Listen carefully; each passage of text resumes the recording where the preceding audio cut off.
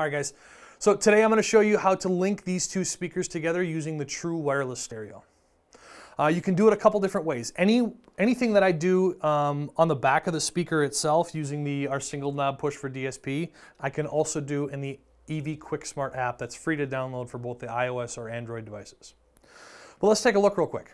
All right, guys, so how you would link two of them together is you would do this on both the speakers. You would go into the menu just by pressing the single knob push for DSP, going down to Bluetooth, which is a little ways down. And once you get into the Bluetooth menu, you go almost all the way to the bottom and there's link speakers. If I hit link speaker on this one, and then I also go to my second speaker and do the exact same thing, go into Bluetooth, and then all the way down to link speakers, what will end up happening is the speakers will find each other and they will automatically link together, and then you can assign one to being the left channel or the right channel. It's up to you.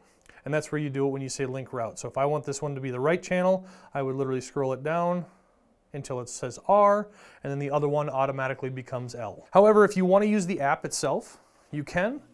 So you'll start with the app itself will find what Everse speakers are in the room, or any Electro Voice speaker with a Bluetooth control chip built in. You can select them and then make it part of your system. So when I select these two, I can hit connect.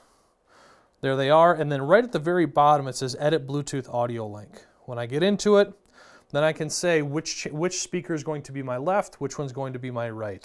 If I decide to choose this E1DE and say that's going to be my right channel, I hit it one time and the other one automatically switches over to being the left channel. If you're more of a visual person like I am, you can you can do this on the back of the speaker, but I like using the app because it's simple and it's easy to do. Either way is going to work to link these speakers with true wireless stereo.